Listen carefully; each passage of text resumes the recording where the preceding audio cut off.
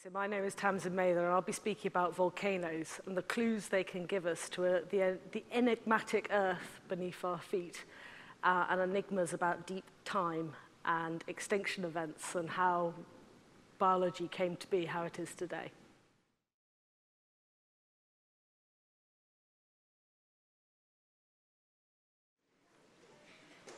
So welcome to the 7th Darwin College lecture in this series on enigmas.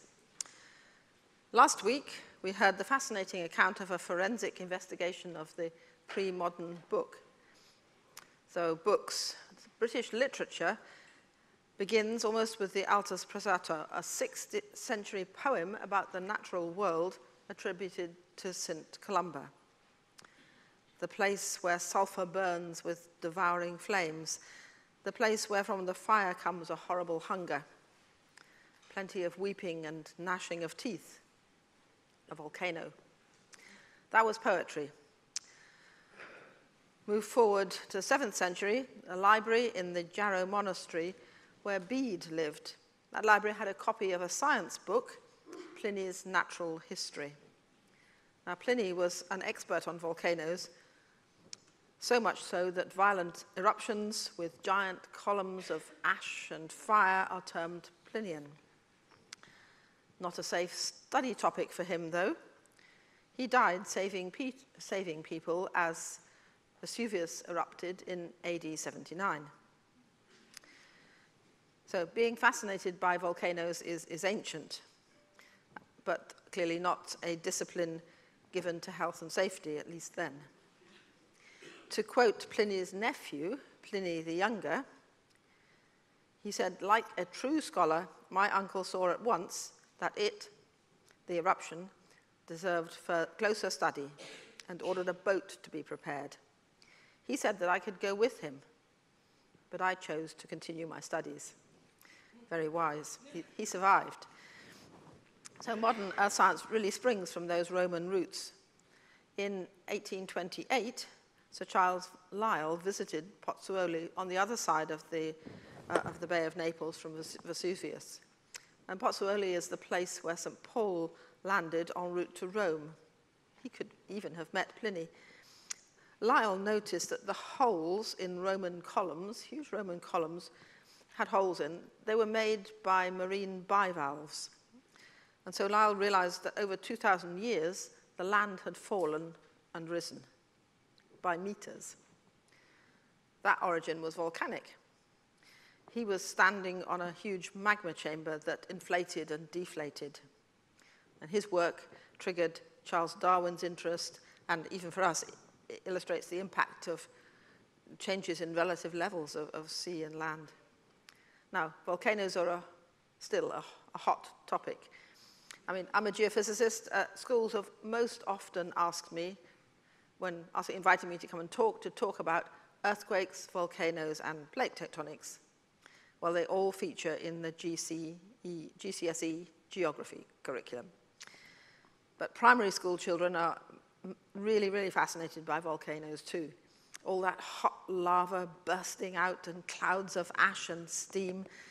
Of course, it's not all like that, but that's what's exciting. Now, tonight we have someone who's got that bold spirit of Pliny the Elder, someone who sits on the edge of volcanoes.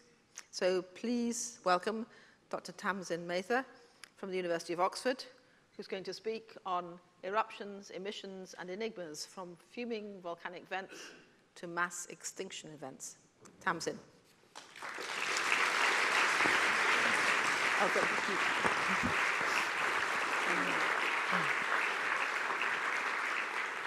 Thank you very much, and thank you very much for coming out on such a wet and horrible day to come and hear about something hopefully a little bit warmer and more exciting. It's always a pleasure to come back to Cambridge. I spent many of my formative years here as a student, so it's always a delight to be back. And I'm going to share actually a couple of my personal enigmas with you today.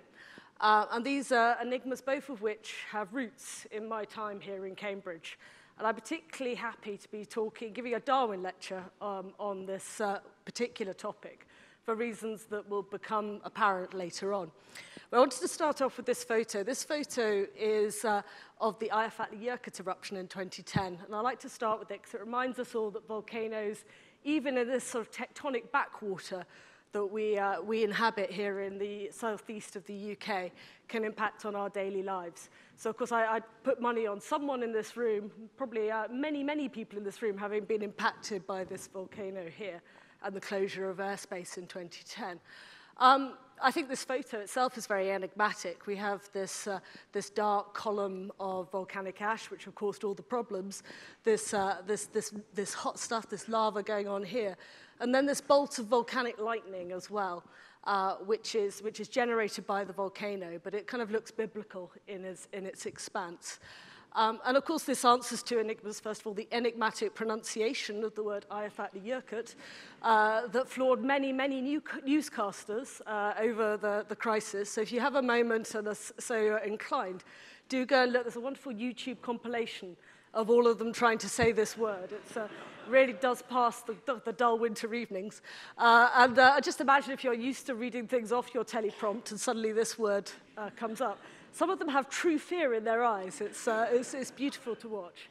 And they kind of settled into a pattern where they ended up just calling it the Icelandic volcano, which as a volcanologist is deeply irritating because Iceland has huge numbers of volcanoes and this is just one of them. So that's one of the enigmas here. But also it kind of summarizes for me some of the awe that we feel when we see a volcano. And it also answers the enigmatic question of how can we make a volcanic plume look more exciting, and of course that's putting a lightning bolt in it like this. And volcanic lightning is actually one of my particular interests. This is one of my favorite photos. But I want to start off with two enigmas, as I said, that kind of linked together and started off very much during my time here in Cambridge. So this is my first field work that I did as a PhD student starting in 2001. And this is me on the crater rim of Messiah volcano in Nicaragua. So many of you might find this photo vaguely scary because you can see this massive crater here behind me and this fume of gas coming up here. I actually find it terrifying for another reason. It's how young I look. But here I am actually, I am paying attention to some health and safety here with my helmet and my gas mask. And here I am with all my different pieces of equipment, some of which I will describe later on in the talk, basically monitoring or measuring what's coming out of the volcano. So as I said, this was the first term of my PhD here in Cambridge. And I'd flown over to Nicaragua, to Messiah volcano that's in this location here in Nicaragua. And we'd had a really troublesome journey. We'd lost luggage, most of the equipment, in fact, all my colleagues' clothes. We got to the hotel. We got lost on the way from the airport. It was my first time in Latin America.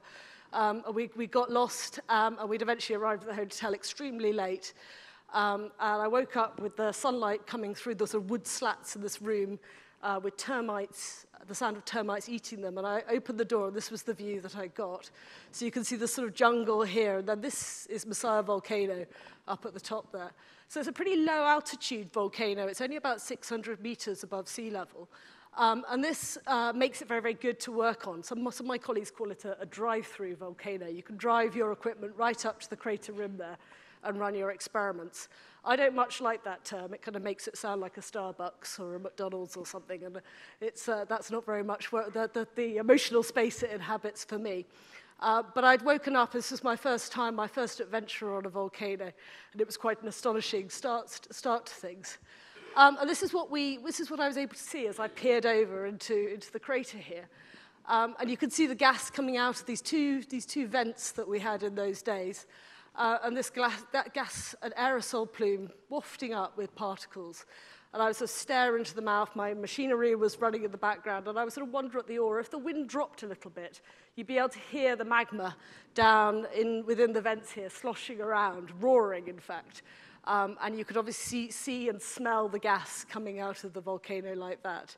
So this was, I was peering in, and it's very enigmatic. You're seeing all this material coming out, but what's going on down in that vent? As you can see, I was very excited, and some of the time actually got very relaxed with my new habitat. And this is a photo that one of my colleagues took at me hard at work. Obviously, all my pumps are running. I've just been lulled into a sense of sleep. But you'll be pleased to see I'm still wearing my gas mask and my helmet, so thoroughly prepared for all eventuality. And clasping my all-precious field notes there. But the interesting thing, I've been back to Nicaragua a number of times over the years, and actually, through various rockfalls and things like that, what's actually going on in the top of that conduit, as we call it, that vent has revealed itself. So I just wanted to share this video that one of my colleagues took back in 2017 when we were there, just to give you an idea of what was hidden down that vent. So you can see the magma sloshing around. It almost looks like a fiery ocean, doesn't it, here, with the gas whooshing out. And these hotter bits coming out and then sinking down.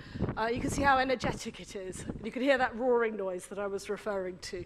And that's what I've been measuring all these years. So it was only 2017 that we saw this for the first time.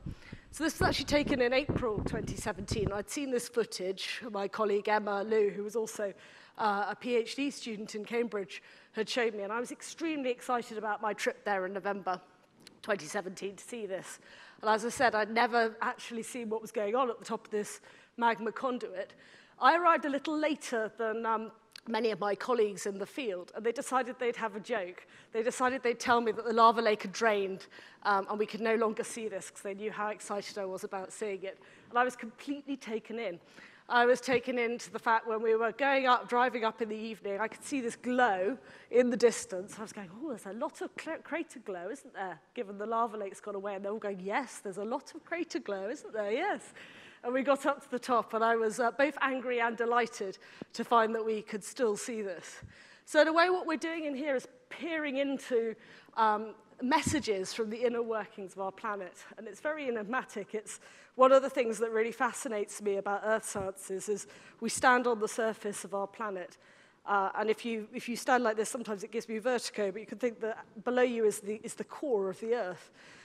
We can empathize more about walking on the surface of Mars than we can really about what's going on in the inner workings of our planet.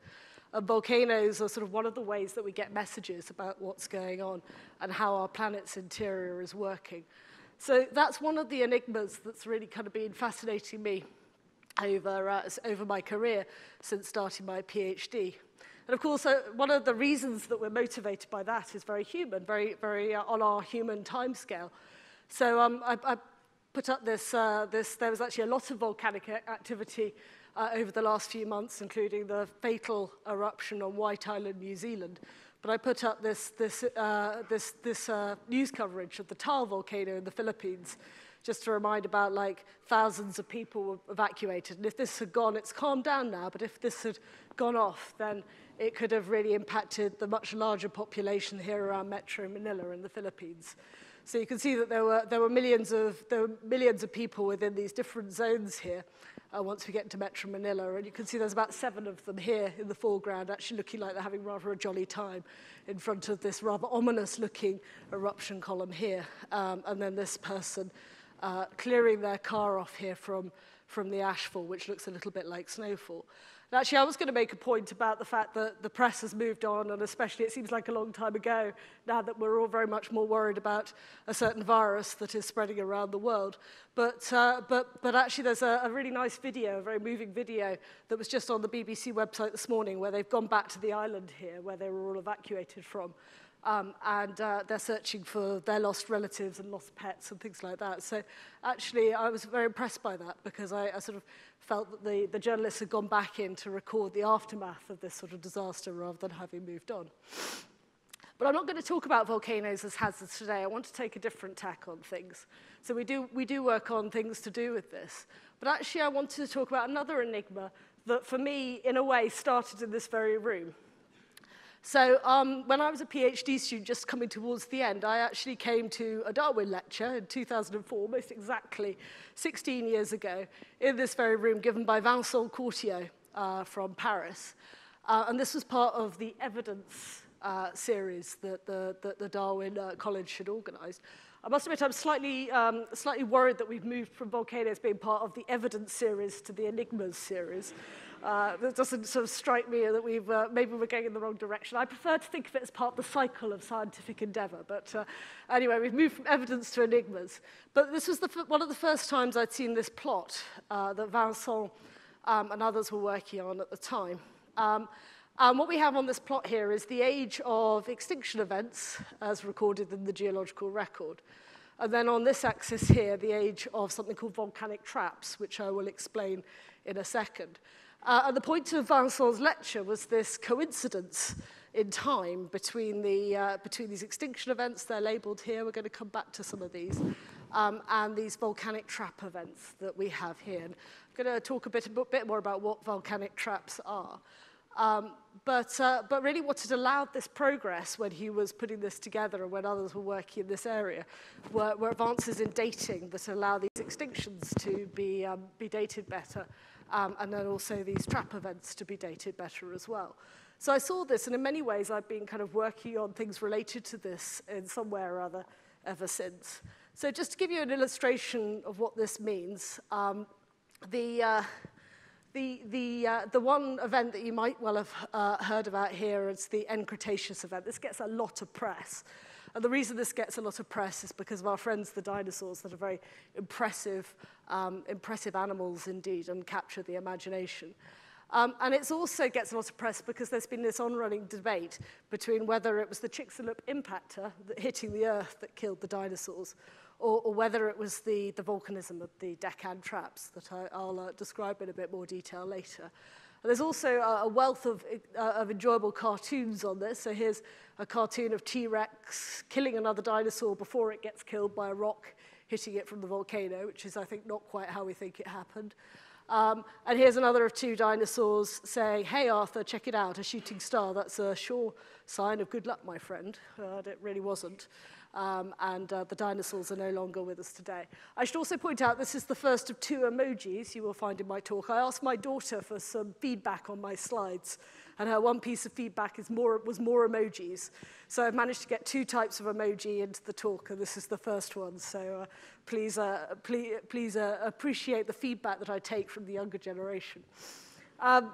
So, as I say, these are these ages of volcanoes here, but the interesting thing in the geological record is we do not have the same evidence of coincidence between impactors as we go back through these other extinction events back through the geological record, whereas the dating was making the argument that there is more than a passing coincident correlation between these different types of events here. So large igneous provinces or volcanic traps are not your typical type of volcanism. They're quite an extraordinary type of volcanism. And it's a type of volcanism that we as a species have not had to deal with. So this is the most recent example of flood basalts on our planet, and that's the Columbia River flood basalt. You can see this kind of car there and this sort of barn here. So these are just on the Canadian North American border on the west coast. And what you can see is this stack upon stack, layer upon layer of lava flow over a very, very wide area. And just to give you an idea of the area here, this is the Deccan traps that went off at about the same time as the demise of the dinosaurs. And again, you can see this characteristic topography here of layer upon layer of lava flow. And this here gives you a sense of the area that these events cover. So this is the subcontinent of India here with the area covered by the Deccan traps shown there. So the Deccan traps, which is about 68 to 60 million years ago, these provinces are characterized by probably about 1 million cubic kilometers of lava being put out onto the surface of the planet. Now, 1 million cubic kilometers is quite a hard number to get your head around. So I did a few sums, and a cubic kilometer of lava would cover the whole of Cambridge in, I think, about 25 meters of lava. Alternatively, it would cover the whole area of Greater London in about 60 centimeters of lava, so you could choose which one you'd like to do. But of course, I know what you're thinking, because the usual unit of catastrophic area is Wales. So I did do the calculation that it would cover the whole of Wales to about 5 centimeters. So perhaps that sort of puts it in some sort of perspective. And the volcanic traps put about 1 million, 500,000 to 1 million of these cubic kilometers onto the surface of our planet. And they also pump out enormous quantities of gas. So sulfur dioxide, for example, about a million tons of sulfur dioxide. And it's complicated in terms of its pulse, the activity, but most of the activity is within about 1 million years. And so I've shown you 2 examples here, but actually the surface of our planet is absolutely peppered with the remnants of these large igneous provinces, these volcanic traps. So these blue ones here are showing you the ones that are submarine, that came out under the sea there. The red ones are the subaerial, the ones that erupted onto the continents. And then we've got some more silica-rich traps that I won't talk about so much today. But I wanted to draw your attention to a few here that we're going to talk about later on. So I've already pointed out the Deccan traps here. But I also wanted to point out the Central Atlantic Magmatic Province, CAMP for short, that's actually was all together and has been torn apart by tectonic forces. There's now over 3 continents. And then also this enormous area up in Siberia, the Siberian traps here from about 250 million years ago. And there was once that I was lucky enough to fly from London to Tokyo and get a window seat in the daytime, and it was clear. And I got really, really mesmerized by just flying for what felt like hours and hours and hours over these amazing trap topography, this enormous area of basalt that was put out onto the surface of our planet. So these are not they're not completely rare events, but nor have we seen one in terms of the history of our species, with the Columbia River being the most recent one. So one of the things I do as a volcanologist is actually try and learn what we can from the volcanoes that we have on the planet today. So there's a sort of spectrum of volcanic activity. There's some of it that tends to make the news when it impacts on people or when it's particularly spectacular in terms of photos. So we've got this, the eruption of Tal here. This is the eruption of Hawaii in 2018. But really it's all part of a spectrum of activity going from kind of the quiet release of gas that we were talking about at Messiah Volcano, or even just no magma at all with cracks in the earth. This is Volcano volcano, so the original volcano just off Sicily, where gas is just seeping out. And then we can go right to the other end of the spectrum with things like Mount St. Helens in 1981, this enormous Plinian column, as Mary already described, punching gas up into the stratosphere. And then, as I said, we've got these types of volcanism that we've never experienced, either in the human record or certainly not in historic times. I've already talked about volcanic traps. This is Columbia River again, but there's also these very, very large eruptions, sometimes called super eruptions by the press. And this is the Toba caldera here over in Sumatra. And that was the last so-called super eruption about 75,000 years ago. And just to give you a sense of scale, that's about 100 kilometers, that lake there, which is actually a nested caldera of craters. So what I try to do in my work is to make measurements in volcanoes at this end of the spectrum, for health and safety reasons, and then think about how we might extrapolate up to the type of impacts that we get from these volcanoes, possibly the environmental fallout in terms of mass extinctions from things like volcanic trap events. So to do that, let's sort of take a step back and think about what volcanoes actually put out into our environment, into our atmosphere. We've talked about lava flows, and of course there's other types of flow as well, like pyroclastic flows, which are the silica equivalent, where you have this sort of almost like a volcanic cloud running down the sides of the hills very fast. But of course there's also ash that can go up into the atmosphere, and that can have atmospheric reactivity and effects there. And then a whole cocktail of different gases. So it should be no surprise given the ubiquity of water on our planet, but water is one of the major constituents of volcanic gases. And it varies a bit, but it's one of the major constituents. However, our atmosphere has a lot of water in it anyway, and it's quite used to having variable amounts of water in it in any case. I mean, the atmosphere in Cambridge and Oxford today has been very full of water, I can tell you, walking from the station. So we're quite used to variable amounts of water. So the water that comes out of volcanoes doesn't tend to have a big impact in terms of the environment of our planet. Second on the list is often carbon dioxide. So carbon dioxide, in terms of a volcanic eruption like this one, this is an eruption of Etna down in Italy, is actually a very insignificant amount compared to other sources of carbon dioxide to our atmosphere. So every now and again, you get the people who would like to believe that carbon dioxide levels in our atmosphere are not controlled by human activity, coming and asking us how much carbon dioxide comes out of volcanoes. And it's quite tough to measure for a number of reasons that I won't have time to go into today. But it's even our best sort of maximum estimates are 2 orders of magnitude, so 100 times less than the carbon dioxide that human activities are putting out into the atmosphere. So in eruptions that we see today, actually carbon dioxide probably isn't perturbing the atmosphere too much because of various other things. But you have to remember that when we're thinking about a large igneous province, something that's going on for 1 million years and really perturbing the planet over that sort of timescale, it could be a forcing there. And then we get into the slightly more reactive gases in the atmosphere. So we get to gases like the sulfur gases, sulfur dioxide and hydrogen sulfide. So these are the gases you might notice if you go to a volcanic area. So if you go to a volcanic area and you smell rotten eggs, that's your hydrogen sulfide there. If you go to a volcanic environment and you smell something that's a bit more like burnt matches, that's sulfur dioxide like that. And in fact, I was describing these smells in quite a lot of detail on a program for the World Service a couple of years back. And the presenter sort of turned to me and went, "Are you like a connoisseur of volcanic gases?" I said, I never thought of it like that, but I suppose maybe I am. But unfortunately, I've never been able to calibrate my nostrils. I'd love not to have to carry all the equipment up the volcano, just sort of stand there and take a nice deep breath and go, I think that's a sulfur dioxide to hydrogen sulfide ratio of 2. But unfortunately, this is not going to happen. But both these gases are important to the atmosphere for reasons I'll come on to.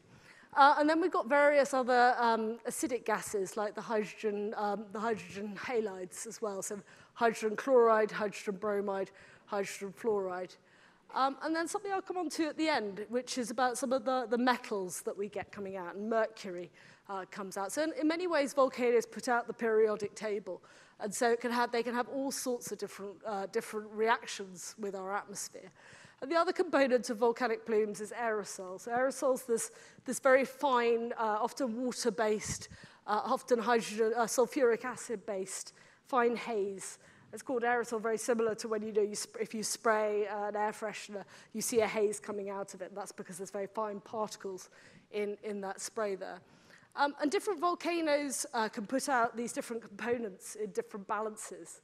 And in fact, even one volcano can put out different balances between these different components at the same time. So this is a photo taken by Clive Oppenheimer, the 2001 eruption of Mount Etna. And you can see you've got 3 really different types of volcanic plumes just in this one piece of activity here. You've got this ash-rich plume coming from the fissure eruption down in the southeast. And then you've got the southeast crater that's got a bit of ash in it here, but not so much. And then the northeast crater over here is just a steam aerosol-rich plume. So even these at the same time, you can have different balances in this chemical cocktail being put out into our atmosphere. And we learn a lot by looking at volcanoes today, and we particularly learn a lot by looking at volcanoes today in the time since the satellite era. So what a very important eruption for us as volcanologists was actually before the time that before my PhD, but people are still studying it, was the eruption of Mount Pinatubo in the Philippines in 1991. So this is actually a picture taken a little bit before the cataclysmic eruption, the maximum phase on the 15th of June. But this 15th of June eruption got a column height up to about 35 kilometers, punched up into our stratosphere in this Plinian type of eruption. And it put out about 5 cubic kilometers of magma and about 20 million tons of sulfur dioxide. And we think it's something like a 1 in 100-year event. So not super common, but also not super rare.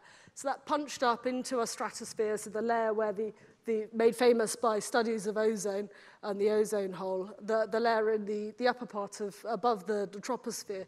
And the really important thing about that is if something gets up into the stratosphere is stratified, and things don't tend to get turned over and deposited out.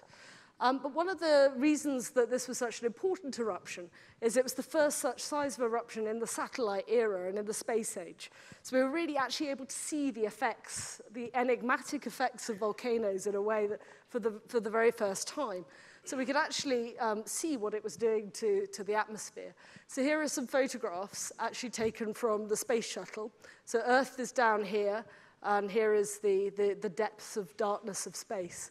And you can see some shadows here, which are clouds. And this is in 1984, so this is a sort of clean background atmosphere, if you like. And you can see the sometimes called the thin blue line of our atmosphere here. And then this is a similar photo, so it's taken at sunrise or sunset in 1991, just after the eruption. And you can see this weird optical effect here, basically in the stratosphere, which is being caused by the products of the volcano. And we could use satellites to track what was happening with the products of the volcano as well. So this is now an instrument that's measuring optical depth. So optical depth is basically a measure of haziness. So you remember I was talking about sort of spraying air freshener and seeing the haze coming out. That rapidly dilutes and you can see through it. So haziness is like fogginess, if you like. So the higher the optical depth you have, the more particles you have in your atmosphere. So it's like a foggy day rather than a clear day. So here is a lovely clear stratosphere here with all dark colors before the volcano goes off. So this is the sort of average, if you like, between April and May 1991. And then the volcano goes off on the 15th of June, and this is the emission site over here in the Philippines. And you can see rapidly that the haziness spreads right the way around the belly of the planet. So the Earth is wearing a sort of belt of haze up in its stratosphere. And then we shoot forward a little bit into 1991, August to September. And now that haze is spreading from the north to the south like this. And we could go forward into 93, 94. We can see it's dispersing. But we aren't quite back at these background levels. The stratosphere is still hazy. And that haze is basically being caused by the sulfur dioxide being put up into the stratosphere, then reacting slowly away to form this sulfuric acid aerosol, this hazy particle cloud that's going around the planet. And this had consequences. So this is now, again, an average temperature map. And this is showing the summer after the eruption. So June, July, and August average in 1992. And what we're seeing here is deviations from normal. So if you take a 10-year or a multi-decadal average of temperatures at the surface and then compare that year to that, it's showing the anomaly, it's showing the difference. And what you'll notice is that most of the map here is blue. Most of the lower atmosphere was cooler in that year than it would be normally. There's some really interesting features down here that I won't have time to talk about here, which are sort of showing us things about how the different modes of the atmosphere work. But we basically saw a cooling after the Pinatubo eruption. So it gave us a clue, an insight really into how volcanoes can have a global effect. The reason for this is because that haze up in the stratosphere, we know that haze interacts with light, because that's what's happening. That's why we can't see so far on a foggy day as a clear day. So what that haze in the stratosphere was doing is actually reflecting some of the sun's energy back into space. So if you'd been an alien sitting on Mars or on the moon, the Earth would have just looked that little bit brighter after the Pinatubo eruption, as more of the sun's radiation was reflected back into space. So this was a sort of a really, really key example to understand the science behind how volcanoes can actually influence global climate. But one of the big questions about large igneous provinces or volcanic traps is what style of eruption they have. So if we go and look at the deposits, we think that it probably isn't so much like that big Plinian eruption column going up into the stratosphere, as we saw in the Pinatubo case. Probably it's a more sort of persistent type of activity, the sort of activity that's pumping out lots and lots of gas over a very long period of time into the lower atmosphere and only sometimes getting into the upper atmosphere like this. These deposits are very old, so putting the story of the deposits together can be quite complicated. So it's also really important to go and study these persistently emitting volcanoes as well. So here we are back at Masaya volcano in Nicaragua. And I've already mentioned that Messiah is actually a very low relief, so it's quite a low, it's only about 600 meters in elevation. And so this now is where that lava lake is. This is actually a photo taken from Managua Airport. I was on my way home after field work, and it's at 6:30 in the morning on my birthday. And I was facing the idea of spending most of my birthday in Miami Airport. So I was feeling in a fairly grumpy mood. But this photo was, at least there was beautiful weather and a beautiful view of the volcano. So what you can see here is this is where that lava lake that we saw earlier is. And you can see this gas plume drifting off downwind from the volcano here. And the issue with Messiah volcano is that actually there's a lot of high ground downwind from the volcano. And there are communities living in this environment here.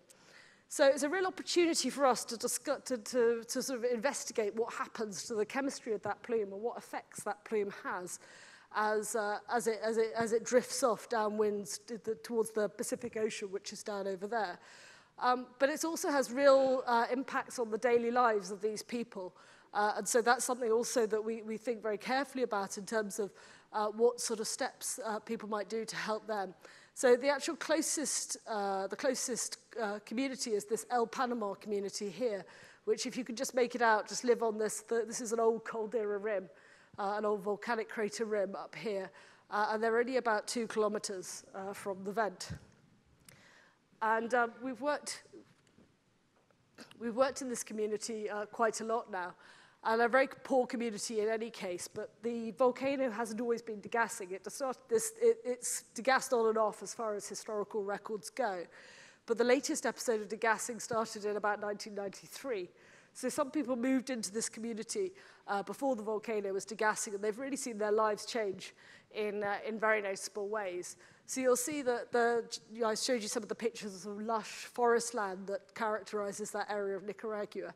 Well, the area downwind of the volcano is more like this sort of bleached grassland like this. The vegetation has really been changed by the volcano. And Nicaragua's main cash crop here, which is coffee, does not react well to those acidic gases. You can see these burn marks on the leaves here. And so they've had to adapt and change. And actually, they've changed their agriculture from coffee, which is the main cash crop, to pineapples and dragon fruit, which it actually turns out grow really, really well in this environment. But there's other sort of things as well, like their pots and pans all rust really, really quickly. Many of them have breathing difficulties. And in fact, they can't even use nails to hold the roofs on their houses because the nails rust away. So they're all tied down with rope. So it's a very poor community. It has a lot of other problems as well, like lack of access to running water. But we actually made a video about this community, and it included that snippet I showed you of the lava lake at Messiah. And we got to the village school, and we brought a massive big screen television up with a generator with the help of the local authorities. And we played them this video, and they absolutely loved it. They watched it 3 times over. I think they'd have watched it all evening if we had been able to stay. But another thing that was very moving for me was actually many of them have never been into the national park. Many of them have never seen the volcano or looked down and seen where the gas is coming out. It affects them every single day of their lives because it costs $25 to get into the national park. And many of them can't afford that fee. So actually seeing what the volcano looked like was something that was absolutely fascinating for them as well. So the other things that we do is also to look at the best analogues we can of large igneous province type eruptions. So this was the 2014 to 2015 Holleran eruption, which is much easier to say than Eyjafjallajökull. So this is another eruption in Iceland. This was actually coming out underneath the ice cap up in Iceland. And this was actually probably one of the most similar types of eruptions to volcanic traps, to large igneous provinces. These sort of fissure eruptions here with lava flows flowing away, large glass clouds moving away like that, some fire fountaining going on over here. But nonetheless, very, very much smaller scale. So it was only about a cubic kilometre of magma that came out, and it only lasted for about 6 months and put out about 6 to 8 million tons of sulfur dioxide. But as a team, actually in collaboration with people like Anya Schmidt here in Cambridge, we've been looking at some of the effects of this and looking at some of the effects in terms of using atmospheric transport models, but also using satellites to really understand how this is interacting with the atmosphere more broadly. And of course, yet again, this answers another question in terms of how do you make a volcanic plume more spectacular? You put the northern lights in the background. I'd like to make the point these two phenomena are not intimately connected in the way that the lightning was before. Actually, it would be an absolute dream of mine to actually see the northern lights at all. And I think the idea of seeing the northern lights with a volcano as well, I think I'd take months to recover from that level of excitement. So unfortunately, I didn't get to see this. But these types of eruptions are really, really important. So that's one string to the way that we're trying to understand what's going on here. But let's go back to thinking about the fossil record a bit more, thinking about the geological record, and trying to understand more what we can learn, what we can measure today to help us to interpret the geological record. So I already showed you this plot that Vincent put up in this room about 16 years ago. But actually, there's quite a lot of detail that he didn't really tease out in this plot. So he sort of put this age of extinctions here, an age of volcanic traps on this axis here. And he's kind of simplified it as you do in order to make a point. He's making the point about this coincidence in time that the ever-improved dating is making. But actually, all these events here are rather different. And I'll just give you a sort of illustration of that, is that we have something in the geological record we call the Big Five mass extinction events. So 3 of these are members of the Big Five mass extinction events here. But actually then a couple of them are only minor mass extinction events. Must have such an inferiority complex. But you're only a minor mass extinction event. And then others are just environmental change events recorded in the record with things like carbon isotope excursions that show that the carbon cycle of the planet has really changed. So although he's comparing these to volcanic traps, actually it's not a one-to-one relationship because all these things are slightly different in terms. And actually there's a real richness in that can allow us to study a bit more and understand a bit more about these events. But just to give you a flavor of some of the work that we're doing, I'm just going to focus in on these major mass extinction events and draw out some thoughts that we've been having on those, or use them to illustrate that. So I've actually now taken a slightly longer. Vincent also only took about 300 million years of Earth history. So I'm also going to take a slightly longer perspective as well, go back another 600 million years. And I mean, it's still sort of very small fry in terms of the age of the Earth. The Earth is about 4.5 billion years old, which kind of gives me another sense of vertigo when I come to think about it. And it's another thing that as an Earth scientist, it's very a big challenge to get your head around thinking about that sort of enigmatic timescale.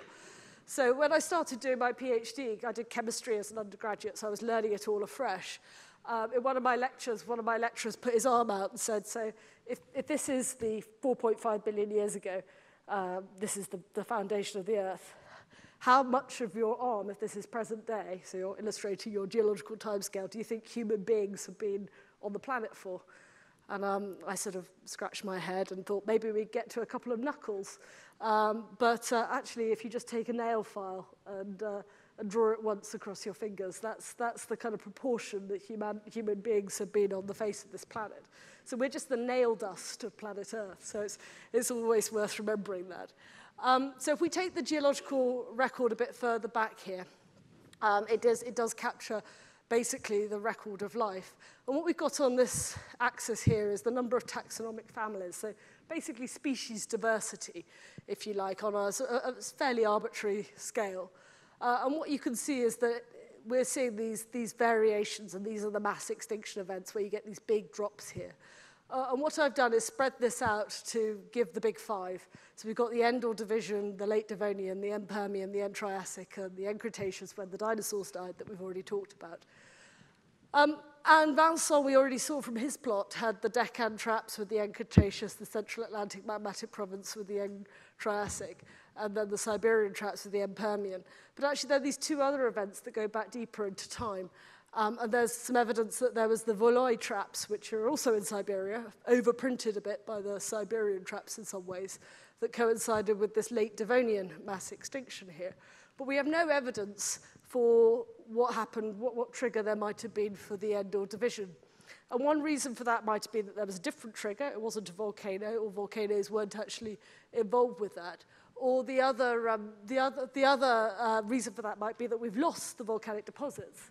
We might have lost them through the process of subduction, or they might have just been crushed by tectonic forces, or simply weathered away, or overprinted by another large igneous province, even particularly. So this is a big enigma, but this is going back this deep, far in the geological record. It's very, very enigmatic. I should, of course, put out the second emoji of the talk, just in case you missed that. This is the volcano emoji, which I think they've done a very fine job on that. So actually, this idea of looking at species diversity, to link this back to Darwin, came out of work around the same time of Darwin. So Darwin himself wasn't a huge fan of the fossil record. I think the quote goes that he likened it to trying to read a story from a few pages of a book that had been torn out. So he wasn't a massive fan of the fossil record. There were a lot of controversies about it at the time in which he was working. But John Phillips, who is actually spent some time in Oxford, and this is actually a bust of him in the Oxford University Natural History Museum, which is just around the corner from my office, produced one of the first plots of species diversity. So the time axis is flipped here, so this is present day, and this is deep back in time. Species diversity over the geological period, essentially recorded in British rocks. And what you can see is that he did manage to identify the M-Permian mass extinction here and the N-Cretaceous mass extinction here. And he said in his, we don't write scientific papers like we used to, I can tell you. This whole book is actually online. You can read it. It's online from one of the US libraries, I think.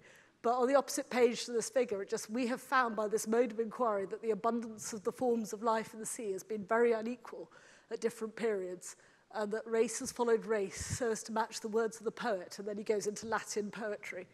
And I'm not very good at Latin, but I did a Google Translate, and I believe this was a bit better than that. I believe this translates as some people wax, others wane. In a brief interval, the generations replace each other, and like the racers transmit from hand to hand the torch of life. And this is apparently from Lucretius.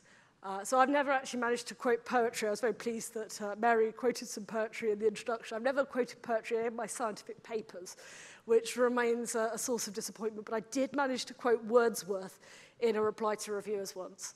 So I'm very, very proud of that. But actually, in terms of John Phillips's actual handing of the torch from generation to generation, he had what was described on one of my sources as a rather Oxford end, which makes me very worried. He had a very fine dinner at All Souls College, in very illustrious company apparently, then tripped over a carpet and fell down the stairs and died.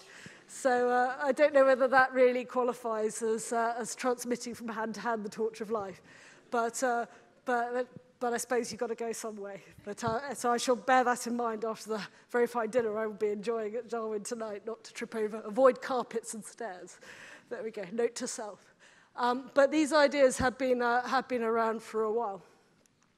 So I want to zoom in on some work that we've done recently on the Central Atlantic magmatic province and the end-Triassic mass extinction, and show you perhaps some of the advances that we can make by making measurements in volcanoes today.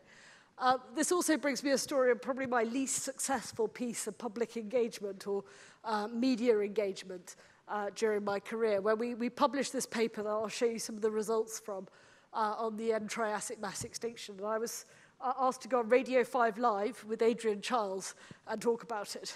We had a 5-minute slot. And so I was on the phone and phoned up, and he says, so you've written a paper about the mass extinction at the end Triassic. And I said, yes, we've shown evidence for volcanoes having a role. And he's like, that's great. What does it have to do with T-Rex? And I said, well, no, this is the end Triassic. T-Rex was the end Cretaceous, which is over 100 million years later. That's fine, yeah. But what does it have to do with T-Rex? Well, no, it doesn't really have very much to do with T-Rex, actually. T-Rex really wasn't around during the end-Triassic mass extinction. Do you think there's a way this could have cleared the ecosystem to make way for T-Rex? Yes, okay, I suppose it could have done, yes. Thank you very much, Professor Mather. and none to the news. So I'm not quite sure I got my point across. I felt I'd been a little bit battered by the journalist there. But anyway, we did manage to at least mention the end Triassic in that interview.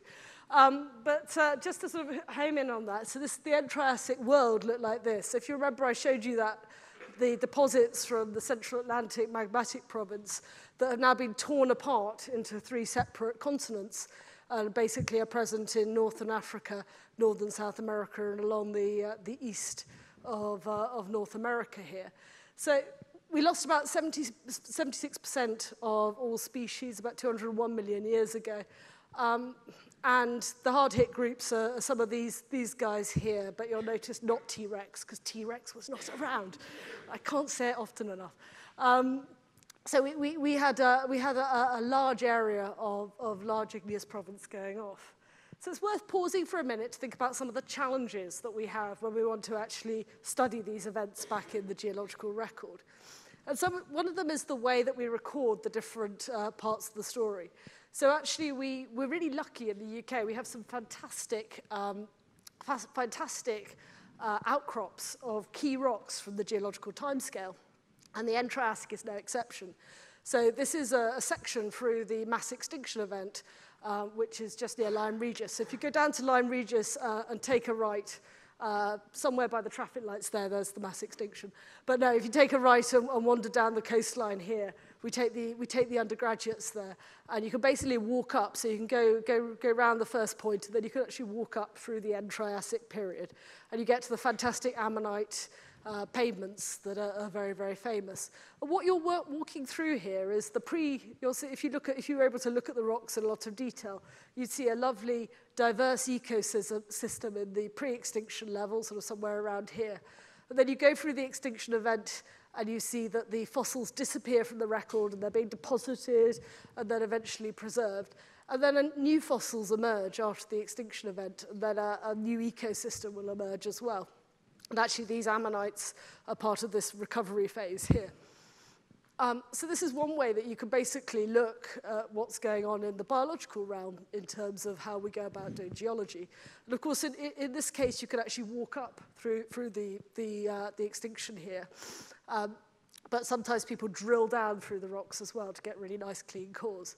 So this is the end Triassic mass extinction here. We actually have fantastic rocks as well in Somerset and places like that around the country showing this succession. We also have the end Permian mass extinction recorded in our rocks. These rocks are approximately on the Devon-Dorset border. One thing I didn't realize when I went there first, that actually it's a nudist beach. So that was a slight surprise when we went there on a summer's day to study mass extinction. But science takes you in very funny directions sometimes. But this is the way that we record the sedimentary, what's going on in the biological realm. And the reason I wanted to talk about the end Triassic is actually we have an interesting situation with the end Triassic, because sometimes we're looking at these sedimentary columns here, and we're looking at what's going on in the biological realm, and we're going off to a different part of the planet and picking up a rock, say from Siberia or India, and then we're dating that and we're trying to match things up. But actually in the end Triassic we're really fortunate, because we actually have these lava flows often interleaved with the very sedimentary columns that we're trying to study. So the Triassic is actually the best case scenario in many ways in terms of trying to understand the relationship between the volcanism and the biology. So just to give you an example here, I've got this is going deeper down through a column here in age of million years. And we've got 3 sedimentary cores here. So from Newark, these are the marks on the map here, Argana, which is now in Morocco, and Fundy, which is up in Canada. These are just some pictures here from Fundy. So you can see here, these are the basalts. These are the layers from the large igneous province overlying the sedimentary layers here. Here's another one here with these red sedimentary, and then these basalts here. So we've actually got, this number 1, this North Mountain basalt here. This is actually interleaving with the sedimentary rocks. And if you look at the sedimentary rocks, you can tie together when the mass extinction is. You can find the horizon in the rocks here. And you can see immediately that you've got some complexity here. We've got lava flows that are going on. There's evidence for them before the mass extinction, some on the mass extinction, and then some after the mass extinction. But of course, these are just very localized. This is the particular core. It's not necessarily what's going globally over the whole scale of this massive, large igneous province. But you can pick up rocks from these different lava flows, and you can look at little crystals, these little capsules within them. And you can look for things that decay, radioactive decay, which are captured with the crystals. And you can use those to date the rocks. But what you end up with is something like this, with massive, each of these is the uncertainty on an individual crystal. And then you do some statistics to tighten that up in terms of the lava flow as a whole. But what you can see is that you end up with this scale here is in million years. So you've still got something that's got an error bar on it of sort of 0.03 million years, which is a very big error bar when you're trying to actually sort of tightly match things up in terms of cause and effect. And what's going on the global scale within this province. So this is really challenging. So this is where some measurements that we started off making for completely different reasons in volcanoes come in. So we went basically, one of the things that we're interested in, what sort of fingerprints of gases are coming out of volcanoes, and what sort of fingerprints of things are coming out of volcanoes. And here I am back out in the field on Mount Etna, making some measurements, looking for those volcanic fingerprints. And Mary mentioned health and safety earlier. This is a photo that I did show my mother. I don't show her all my photos from the field, but I did show her this one. She's very pleased with this photo because I'm wearing my hard hat and my gas mask and a sun hat underneath. So I've come really, really prepared. In fact, I'm even wearing two hats at the same time. So she's actually quite pleased with us, even though she does not so much like the active volcano in the background. So I went to give a talk recently at the Lapworth Museum in Birmingham, and to advertise my talk, they found a photo from their archive. And this was the photo that they used from their archive, which I think is from Vesuvius or Mount Etna, and shows this wonderful picture of a Victorian lady going up one of these volcanoes in this amazing dress. So I don't quite know why they chose this photo to advertise my lecture. I sort of had this slight quandary about how they saw me. I'm not sure I've ever worn a dress like this, but if I do, I will go up a volcano and get a photo. She must have really, really ruined her frock. I mean, it's a shame. But anyway, I just thought I'd put that in to show some of the different approaches to field equipment that people have taken over the years. So what we're measuring when we're up at the top of Etna there is actually the element mercury. And I measured this element earlier on when I was talking about what comes out of volcanoes. And the reason we were measuring it is because mercury is toxic. We were interested in how much comes out of volcanoes because that informs the background flux. You know, mankind's activity like artisanal gold mining, for example, puts out mercury into the environment. And we were actually working on that because we were interested in how much the natural flux was from volcanoes. And volcanoes are actually a major natural source of mercury, which is really important for what we come on to next.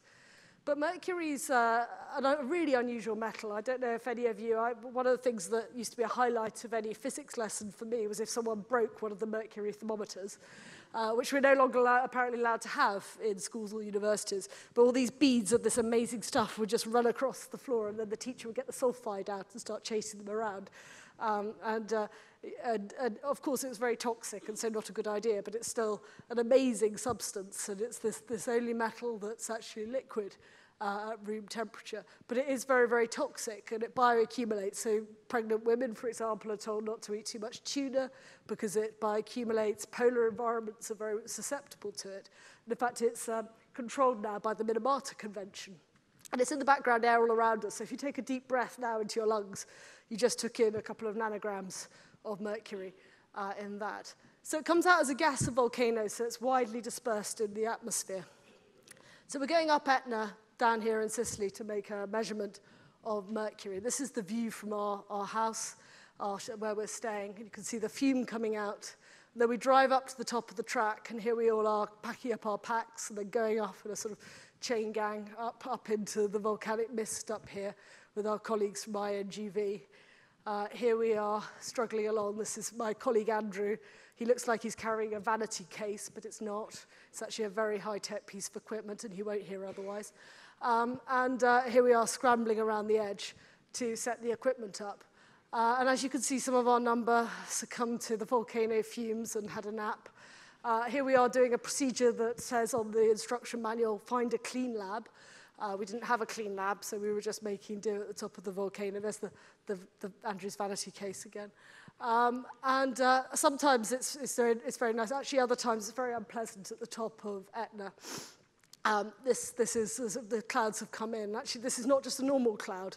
This is it's an acidic cloud, so it's got things like hydrogen fluoride in it that actually etch your glasses and dissolve cotton in your clothes. It's a really unpleasant sort of environment, and it's very cold as well. But these are the measurements we're making. So we're actually measuring all sorts of different species. My parents were always very impressed by how much duct tape we use. So I think my parents thought I was doing a PhD in duct tape for a while. But we've got like a glass piece of equipment, a denuder here for measuring one type of gaseous mercury, and then little gold traps here as well for more mercury. And we have all these different equipment that allows us to measure how much mercury is coming out of volcanoes. So we've got a much better idea. So you might ask, what's that got to do with the end Triassic? But actually, the interesting thing is because the volcano is going off here, we can go and look in the sediments. So you remember I said that we had our igneous rocks and then we had our sediments. And in many cases, these were completely separate and hard to mesh together because of those error bars on the timescale. What we can now do is go and actually look at the sediments themselves for the fingerprint of that volcanic activity, for that mercury that came out of those lava flows. So if we think about like the flows coming out here, I'm going to talk about some results from this Kujok column, the sedimentary column at B in Austria here. And so what we do is basically take measurements of mercury. We have to do some normalization as well. And you can find the extinction event. This is the end Triassic extinction this stands for. In the sediments themselves, you can look for those changes in biology. And then you can actually match that up with this mercury that we believe comes from the volcano in order to understand what the volcanic activity on the province scale, so on this whole area like this, is actually doing. Because the idea is that if you have mercury being emitted anywhere in this province, it ought to be long enough in the atmosphere that it can end up deposited in places like this sediment core just here. And because in the end Triassic, one of the things that's particularly excited me about this period, we actually have the lava flows interleaving with the sediments themselves. We can even work out where this spike of mercury is coming from. So we have this Lower Atlas formation that we know from the sediment cores in Morocco actually happens around the extinction itself. So we have this puff of mercury, and this mercury has been released in my lab back in Oxford. And this is a picture of the lava flow back in Morocco. I find it kind of really awesome that this volcanism here, 200 million years ago, coughed out some mercury, got stored in Austria, and then got to be released in a little puff in my lab back in Oxford, so 200 million years later on. And we can look for evidence of pulses and things like that. And of course, this proxy also means that we might be able to go and hunt for what sort of volcanic activity was going on in the Endor division and whether that played any role, although there are also a bunch of enigmas, a bunch of unknowns in terms of how the mercury cycle worked this far back in time. So I've come to the end. I've come to the end of the journey that I wanted to take you on today. And we come back to the beginning, which is sort of me staring into the mouth of a volcano, or in this case, actually standing by a lava flow on Etna. And I really hope that what I've convinced you is that by peering into volcanoes and thinking about the mysteries and enigmas that they present, you can get insights not only into the mystery of what our planet's doing beneath our feet as we stand here today, but also about how we've come to be here, how the planet has changed and evolved in order to allow us to be sitting in this lecture theatre wondering about enigmas themselves. Thank you very much.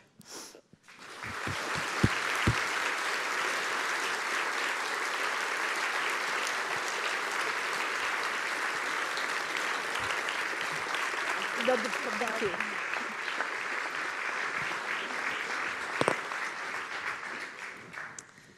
So thank you very much indeed, Tamsin. I'm going to end with a quote from Pliny just before he perished. Fortune favours the brave. I think the message is volcanologists need to be brave, but certainly also very careful and cautious. Now, I saw in see in today's news that there's a report of a massive explosion, the biggest ever seen in the universe. It's not a volcanic eruption that we've missed. Apparently the blast has come from a supermassive black hole 390 million light years away and left a crater so big it could hold 15 Milky Ways. All I can think is that it's a really good thing that astronomers, unlike volcanologists, don't do field work, because just imagine the sort of risk assessments they'd have to do. So next week, the final lecturer in this series on Enigmas will be the explorer, Dr. Albert Yumin Lin, who's going to speak on archaeological mysteries. And following that, I will reveal the theme and the speakers for the 2021 Darwin College lectures. So I hope to see you next week, but to end, let's just thank Tamsin for her talk this evening. Thank you.